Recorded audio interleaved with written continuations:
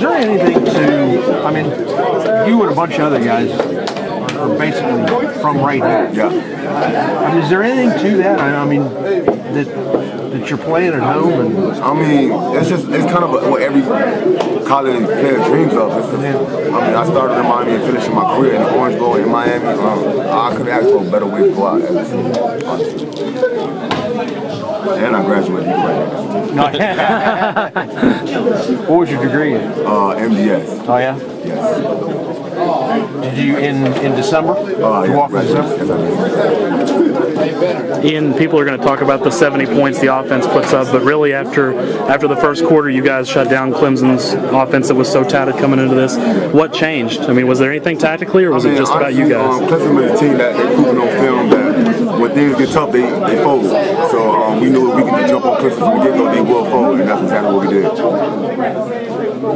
How'd you make that happen? Sorry, go ahead, Dave. You saw that from, I mean, they had some games where they did collapse and die. I mean, you noticed those things? I mean, yeah, we noticed that from film. We know their body language. I mean, we as a defense, we studied Clemson very well this past month. I think we did a pretty good job of training. When we saw them, what we saw from film is when Clemson is down, and they don't have no fight back. Did you see that happen in this by the third quarter? I seen that when Cook took it with a fumble. I seen the body language was down. Really? Immediately? Like immediately. I seen that. I looked at the faces. I saw the sideline. The whole body language was. I think they want to play anymore. So that was the play then? I think honestly, Dallas Cook was the play again. Honestly.